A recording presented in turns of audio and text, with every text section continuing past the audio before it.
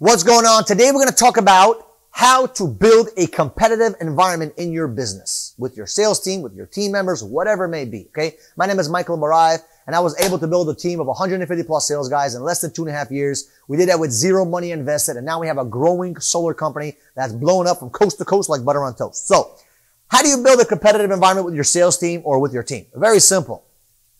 You have to become competitive yourself. Are you a competitive individual? Okay? Like if you think about a business owner or a sales leader or a manager, whatever, you have to have some kind of fire inside of you to say, hey, I want to win. Like you got to have a winning spirit inside of you, because if you don't have a winning spirit, you're not going to attract a lot of winners. Winners love to be around other winners. Okay? And when I recruit people, me specifically, I love recruiting people that have a high ego. Okay? Now you may say, Michael, I don't want those kind of people. They're very difficult to deal with. Yes, they're very difficult to deal with, but if you know how to deal with them, right?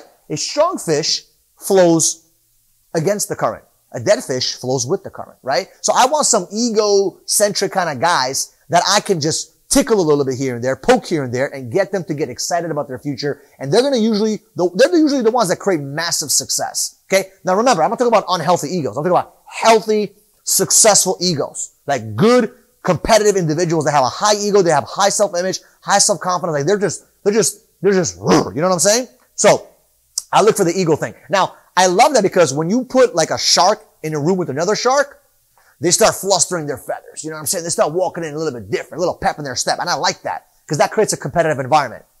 When someone's like, yo, I'm going to do 2 sales this week. And the other guy's like, no, I'm going to do 3. In their head, they're like, yeah, I'm going to crush this guy this week. In a positive, obviously way, in a very friendly, loving way. But like that ego helps you grow a competitive environment.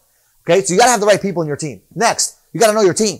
You got to know what motivates them and what drives them. You gotta know what ticks them off. You gotta know what pisses them off. Like, sometimes you want to poke them a little bit, get them a little angry, get them a little upset in a good way. Like, for example, if I go to one of my guys on my team, not gonna say his name, but if I go to him and say, yo, I thought you were gonna do 2 sales this week. If I just do that, boom, different monster. Competition kicks in. He's like, you know what? I'm gonna crush it this week. So you gotta know your team. You can't do that with everybody. You do that with the wrong person, they'll start crying. They'll go call their mom and say, yo, I don't want to do this anymore. So you gotta be very careful how you inspire and motivate your team. Okay? Very careful. You gotta know them. You gotta know them, like what motivates them, what drives them, what ticks them off. You have to understand that. Okay? Next, we just talked about a video about setting commissions. You can see it right here. But you want to make sure that your commissions make people want to compete. You want to make a commission where people are incentivized to go make money. So I've seen some people's commission, and it's like, why would someone want to do that? Like, I understand you pay them salary. Every position you can think of can be commissioned. Salary and commission. So if you have an employee that does, I don't know, let's say she's an assistant. You could say, hey, for every X, Y, and Z you get done, you get an extra commission. $5, $10, whatever it is. I don't know. But if they can make an extra $100, $200, $300 a week, or an extra $1,000 a week, whatever it is, it'll motivate them. And it'll create a competitive environment where they want to do more, especially if you have 2 people in that position. When I hire somebody, I love hiring 2, 3 people at the same time. I hate doing onesie twosies. I like 2, 3, 4, 5, 6, 7 people. I love doing trainings with 4 or 5 people. Why?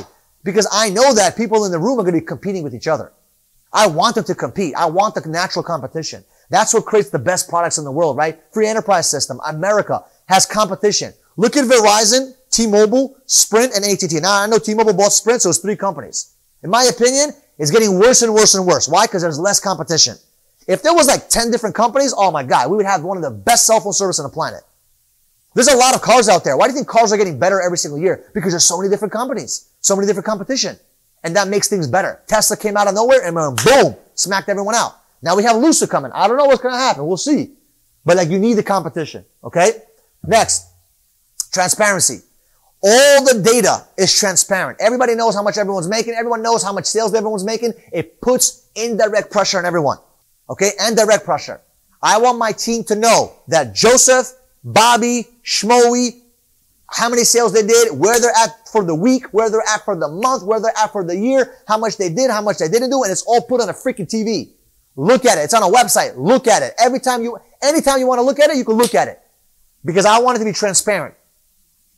Right? When we do comma clubs, every single week we do comma clubs. Everyone's check. That's not the gross check. That's the net check. That's how much they're getting.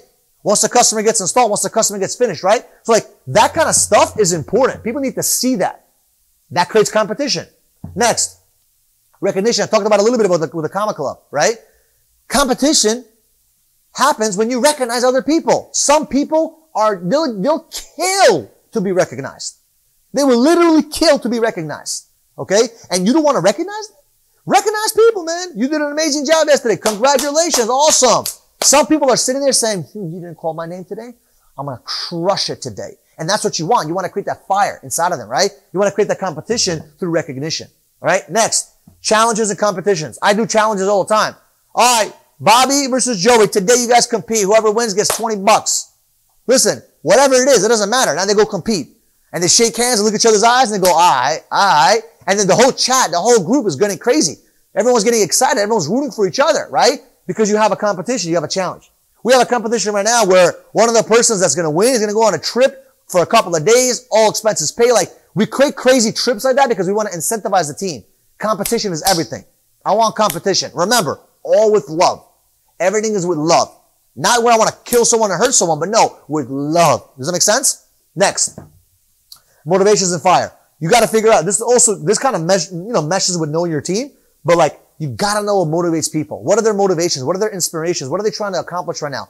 Are they thinking about their mom and buying them a car? So you got to know that. If you know that, take a picture of that Honda that he's trying to buy his mom and slip it under the table. Say, yo, I thought you wanted to help your mom with a Honda. And he wasn't doing so good for the past 2 weeks.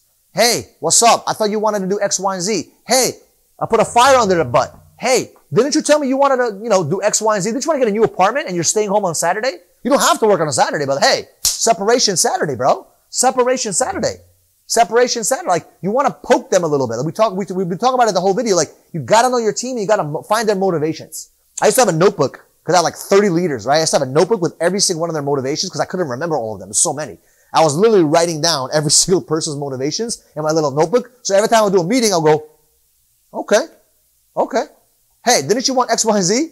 And they'll be surprised that I remember because I'm like, listen, I have a notebook, you know what I mean? I'm not so smart, but you got to know the motivations. You got to know the fire. So, number 1, make sure you hire people that have good egos. Number 2, know your team. Number 3, set the right commissions where it incentivizes people. Number 4, make sure all the data is transparent where everyone knows everything. Number 5, recognition. By the way, you can never have enough of it. Keep doing it twice a day, 5 times a day, every day, all day. I don't care. Recognize people for their hard work and their wins. Number 6, challenges and competitions, right? You need to have a lot of those competitions and challenges, especially with its salespeople, especially with them. Okay? 7, motivations and fire. What's firing them up? What's going to get them excited? What's going to put a fire under their butt to create success? So, I hope you guys appreciate this video. If you did and you liked the video, do me a favor, drop a comment, drop a like, subscribe to the channel, put a little bell so you can get the notifications every time we have a content. We're posting content every single week, every single day. So we appreciate you. Share this with love. I love you guys, and I'll see you guys in the next video.